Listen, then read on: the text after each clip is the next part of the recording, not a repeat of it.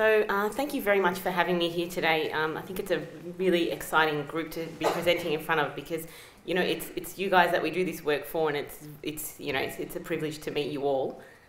So as Karen said, I'm a PhD student in haematology, so my interest is pediatric thrombosis, so looking at blood clots in children and preventing blood clots in children.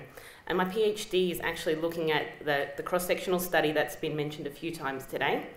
And in particular, I'm looking at to see if aspirin or warfarin is better at preventing blood clots. And as secondary outcomes to that, we're also looking at bone health, so whether or not it impacts on bones or quality of life as well. So we'll be speaking a little bit about that today.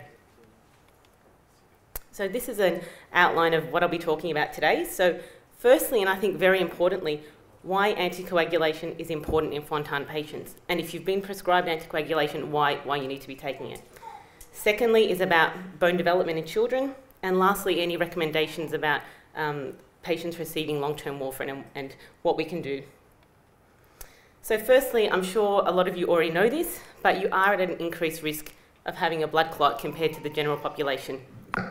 And that's for a number of reasons, but the main reasons are because your heart looks different to somebody else's heart, and that's because you've got surgical sites, you've got areas where blood can pool and collect, you've also got foreign material that can trigger an inflammation response. And so what we do is we usually recommend that Fontan patients have anticoagulation, and that might be with aspirin, it might be with warfarin, it might be with something else. So what we know is that death from embolism is 25% in pediatric patients and 38% in adult patients. So that's striking numbers and a really good reason why you should be anticoagulated. But we also know that patients who are on well-controlled warfarin or aspirin are 3.5 times less likely to develop a thrombus. And these are the things we're trying to prevent here. So we're trying to prevent pulmonary embolism, which can lead to Fontan failure and stroke. We want to prevent collateral development, which can complicate future chest surgeries and transplantation. We want to stop the reoccurrence of thrombosis. So if you've had one, you're more likely to have another one. Another important reason that you need to be taking anticoagulation. Long-term disability and, of course, death. So now for a bit of a change of topic, but the importance of optimal bone development in children. So we know in the general population, so everybody, that there's rising rates of osteoporosis. And osteoporosis has high morbidity, mortality, and cost to society and obviously to us as individuals. And we have this thing that we refer to as peak bone mass. And this is really a really important concept to understand. And that's that there is a specific period of childhood and adolescence that and in your early 20s as well, that we accumulate bone mass. And so that's how much bone you have. And the way I like to think about this is about like depositing money into a bank. So you want to make sure you've got enough money in the bank so when you head into retirement, you don't end up bankrupt. So if we can get our peak bone mass as high as possible, then when we have the inevitable decline, which we all have, we've got enough stores in there to get us through. So warfarin. Now, I'm sure all of you know by now that warfarin is a vitamin K inhibitor, and it prevents the production of certain proteins, clotting proteins that are vitamin K dependent. So osteocalcinin is a vitamin K dependent protein, and it's really important in bone building. And because warfarin is a vitamin K inhibitor and osteocalcin is vitamin K dependent, there is an interaction between them. So this brings me to my study. So we've done a preliminary analysis of some of the data that we have on 66 patients. So this study, for anyone who doesn't know, and I think a lot of you here have actually participated, is a multi-centred study. So we've done it in Melbourne, Sydney and in Auckland, and we're comparing bone mineral density on a DEXA scanner between patients receiving aspirin and those receiving warfarin. And what we did find already, so this is only on 66 out of approximately 100 to 150 patients, that there is a significant decrease in bone mineral density in patients receiving warfarin. And now, this was not particularly surprising considering what I had said earlier. However, this is the first time that it's actually been shown in quite a homogeneous group, so quite a comparable group of individuals, taking only, the only difference being 2 medications.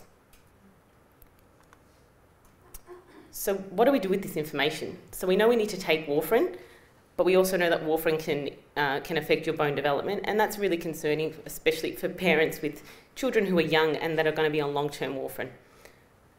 Well, these are the recommendations from our endocrinology department at the Royal Children's Hospital in Melbourne, and this is obviously general advice that needs to be considered with your medical team. But usually we recommend that from 5 years of age, your child gets an initial DEXA scan. So that's the same type of scan that I was talking about earlier, and it has very low radiation, it's very non-invasive. And so if you return a normal bone mineral density, then we usually don't worry about it for another 3 to 4 years. So we'll repeat that scan then. If you do come back with a low bone mineral density, then again, we don't do too much. It's usually just looking at it again in 2 years' time. What we're mainly concerned with is not the absolute number. We're looking for a decrease in the number of bone mineral density or an increase. So if you're looking like you've had a massive drop, that might be a reason to start investigating, is there something else going on with this patient? And what can we actually do to improve it then? If we know that this is a problem, how can we improve it? So there's some really simple things that you can do. So the first is 2 to 3 servings of dairy. Usually pretty easy in young kids, and if not, then you should supplement with calcium. The second one is vitamin D supplementation. We really recommend that across the board, at least throughout winter, and that's often a recommendation for most people, not just those on warfarin. And that's because a sun prescription is very difficult. So that depends on where you live, how often you're outside, are you wearing covered clothes, what your skin colour is. So that's why we say across the board, vitamin D supplementation is a really good thing. The next one is exercise, and I have to stress as appropriate, but weight bearing is best. So that might include things like brisk walking, jogging, skipping, tennis, dancing, or stair walking. So this is exercise done on your feet where you bear your own weight.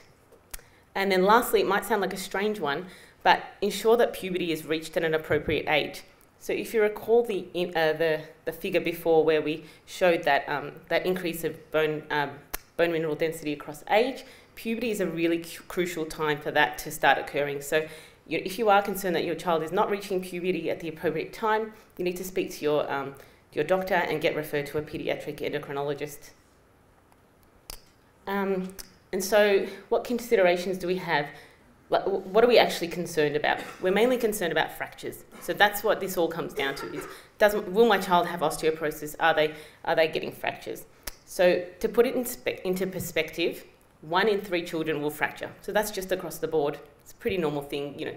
Kids are usually very gutsy and will play, roughly. So it's very normal. But what we're concerned about is, has this child had multiple fractures? How did they get the fracture? Were they fall off quite a height, then that's probably reasonable to expect that they've had a fracture. But if they just sort of fell awkwardly and broke a hip, then we'd be concerned about that. Do we know that they've got low bone mineral density? Do they have spinal fractures? And often they won't come up unless you've had a DEXA. The only treatment we have for children at the moment with low bone mineral density is bisphosphonate treatment. So there are other options in adults, but in children, this is our only one. And the only time it's ever indicated is where there are fractures present and confirmed low bone mineral density. So to conclude, what we do know is that anticoagulation is effective and appropriate at preventing blood clots in Fontan patients. We know that long-term warfarin may affect bone development in children, and there are recommendations and there are simple things that we can do to improve the outcomes of these children. So I'd like to acknowledge, in particular, Dr. Peter Sim from the RCH Endocrinology Department, who actually gave me these recommendations, and we had a really good chat about what we could do. The Fontan Registry team, of course, and my supervisors. So thank you very much.